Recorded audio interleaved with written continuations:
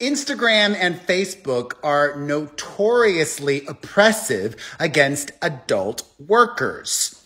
But that is all about to change for the ladies who in the past have been discriminated against, but now they can take advantage of a new change for their benefit. Let me explain.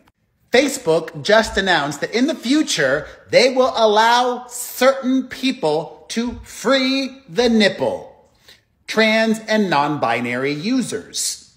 Let me explain even more. IG and Facebook have their own rules, their guidelines. However, there is a Meta Oversight Board that is the parent company of both, and they also own WhatsApp and more. And the Meta Oversight Board just said that the same image of female presenting nipples would be prohibited if posted by a cisgender woman, but permitted if posted by an individual self-identifying as non-binary.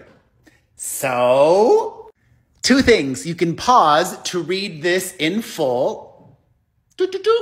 And the thing about being non-binary is that is not a medical diagnosis. That is something that you label yourself as. So, cis women can put in their IG and Facebook bios that they are non-binary, and according to the new rules that will be implemented, if they want to, they as well, because they now identify as non-binary, can free the nipple.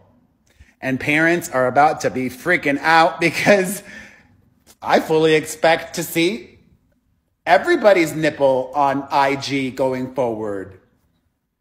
And that's fine. I don't think kids should be using IG or Facebook. That's what I think. What do you think? Let me know in the comments section.